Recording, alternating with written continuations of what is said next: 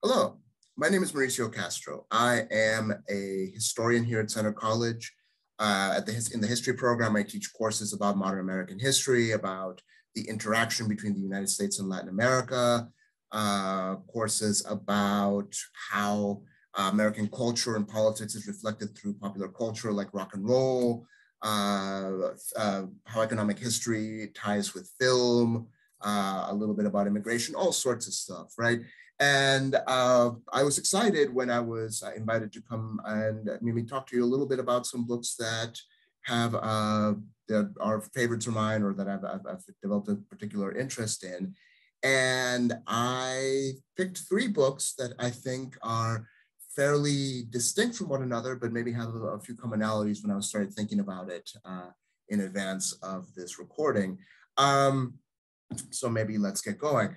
The first one is a novel that I read when I was a student at a liberal arts college, in some ways a lot like Center, and I was taking a class on 20th century Russian literature.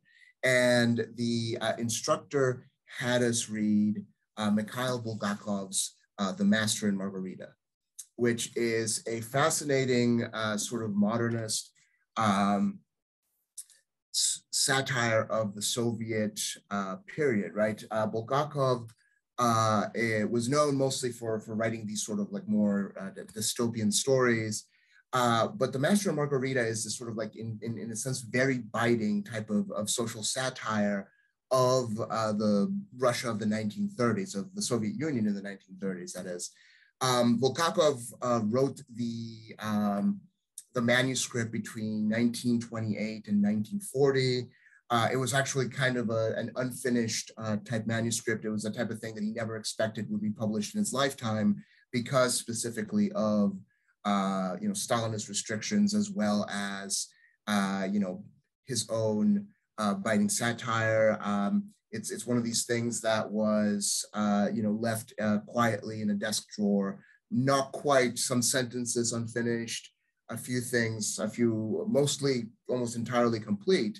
And it's a fascinating piece of literature, because what it does is that it takes these two settings, Moscow in the 1930s and Jerusalem, the Jerusalem of Pontius Pilate. He takes the Pontius Pilate as a character during the biblical trial of Jesus Christ, and the novel in the modern section, right? The section set in Moscow in the 1930s is essentially about the devil coming to sort of aggressively atheistic Russia with a coterie of these very outlandish characters, including a talking gigantic black cat who goes around armed and causes all sorts of chaos. And it's a really very fascinating book, and it's a really funny book. And that's one of the things that like really made it something that I really enjoyed when I started reading it. It satirizes elements of Soviet society. It satirizes some of those Soviet elites, but it's in many ways it's a portrait of creation, right? Of the artist and the suffering of creating something in the face of a society and a public that might not necessarily be super into it. Bulgakov, in fact, wrote a first draft of this novel and then burned it.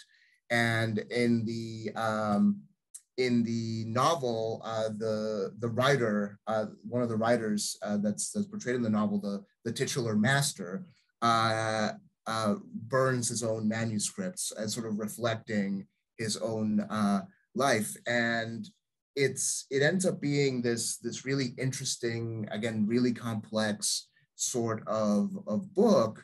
But again, I think that the thing that really like drew me in was the humor. It's really, really funny, and you wouldn't necessarily think it would be that way, given that it's a book about sort of these interactions between these sort of biblical figures and these modern. Maybe there is some inherent humor in that after all. Interesting bit of trivia perhaps about The Master and Margarita. It was one of, and I guess this is where it kind of interacts with one of my interests in my teaching. It was sort of acknowledged by Mick Jagger as one of the influences for the Rolling Stones song "Sympathy for the Devil," and so this novel, right, that was not really published until the 60s, right? Even though it was, Bulgakov died in the 1940s, it had to be sort of essentially smuggled out of the Soviet Union, has this longer cultural footprint. So yeah, it's an interesting little book. All right, so the other book, the second book that I wanted to talk about was Raymond Chandler's The Long Goodbye. Raymond Chandler, if you are not familiar with Chandler, is the creator of sort of one of the great private investigator characters of the 20th century, which is Philip Marlowe, who has been portrayed in movies and televisions many times. And I'll talk about one of those particular adaptations in a little bit. But Marlowe is kind of in many ways kind of this sort of prototypical sort of detective. He is your sort of down on his luck noir protagonist. And the thing is, Chandler had this quote, right, in this book, his other book that he published called The Simple Art of Murder, talking about what type of character must be at the center of this, right?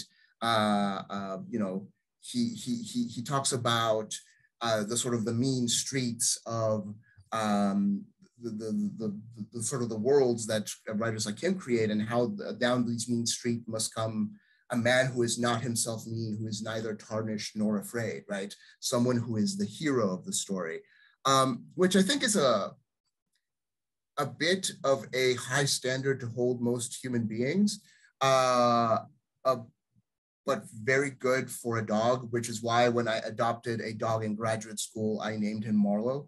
And so he himself was neither tarnished nor afraid. Well, except by loud clanging metallic noises, but that's hardly his fault. So here's the thing, The Long Goodbye, right? It is I believe, sixth book that Chandler wrote with his protagonist Marlowe. It is the longest of these books, right? And in a lot of ways, this is what often opens it up for criticism, right? Marlowe, the Marlowe books by Chandler tend to be a little bit slimmer, right? A lot of this sort of like good sort of detective noir writing is often lean, right? It's supposed to be like, built for speed, right? Sometimes it really accentuates the meanness of some of these characters, some of these environments. And there are other authors who really reflect this. I'm thinking particularly of the Richard Stark Parker novels do that very, very well. But Chandler, usually, would write these sort of like much slimmer tomes. The Long Goodbye is probably his longest book, and it is in a lot of ways fairly autobiographical. It's the story of how his PI, Philip Marlowe, ends up befriending a man who then disappears and is under investigation for murder. And so it ends up putting Marlowe in a series of problems, but along the way he meets an alcoholic author who is this sort of a figure who is, both tempestuous and problematic, but also very sympathetic. And this is Chandler in some ways like using the genre of the detective novel to do some social commentary about the issues of alcoholism, about how, Chandler was an Englishman living in Hollywood, and he had his criticisms of the culture of the West Coast. And in some ways, like I said, it's pretty autobiographical. Like Chandler writes this as his wife is dying. He puts a lot of himself in Roger Wade, the character of the sort of the alcoholic author. And it's in many ways basically the last of, there's one more Marlowe novel after this, but it's very different from some of the others. In many ways, this is kind of the last Marlowe novel. And he puts a lot of himself into it, and he puts a lot of his life into it. And it's an interesting book about friendship and sympathy and empathy and loyalty, and about how we can love people who disappoint us sometimes. And I like it quite a bit. It was about 20 years after it came out. It was the basis for a movie by the same name, which starred Elliot Gould in 1973 as Philip Marlowe. They updated the setting from, the early 50s in LA to the 1970s. And it was directed by Robert Altman, who was, one of the great auteurs of the 1970s. And it is one of my favorite sort of film noirs, even though it is, not, it's more of a very beachy color film, very 70s sort of movie, but it's just fantastic. So the last book that I wanted to highlight is actually a graphic novel. This is Daytripper. It is written and illustrated by Fábio Moon and Gabriel Ba. Moon and Ba are actually twin brothers from Brazil who, in starting about 15 years ago or so, started really making a name for themselves in the US comic book market.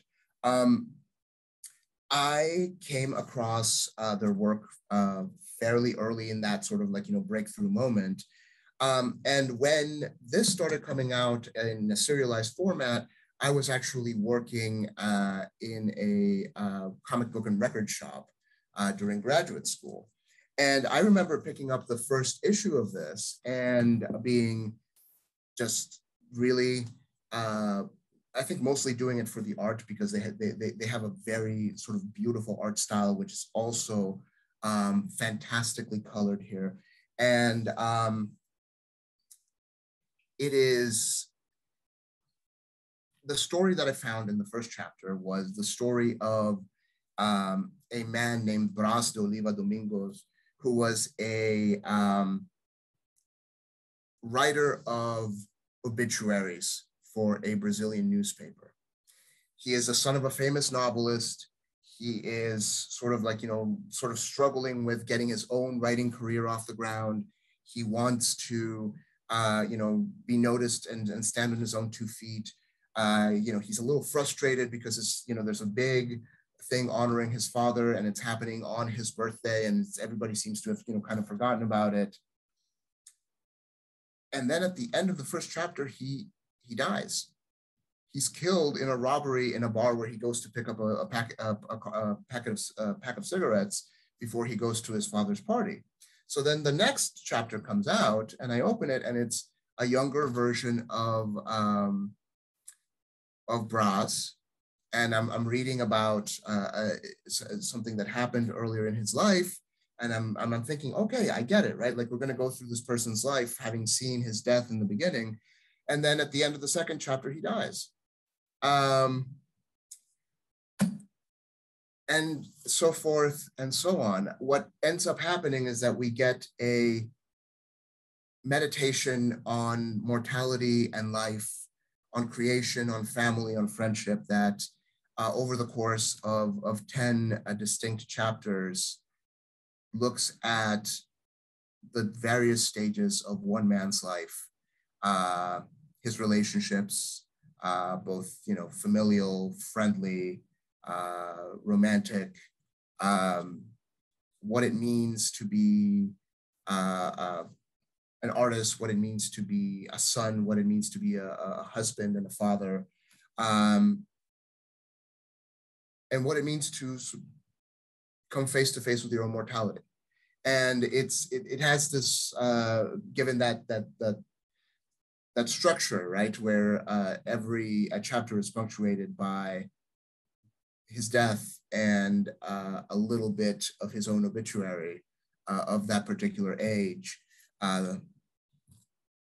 It has maybe a more than a bit of magical realism to it, but it's honestly a wonderful, wonderful novel, and the art, I think, is just gorgeous. So yeah, 3 books that I would highly recommend for fans of Center Reads.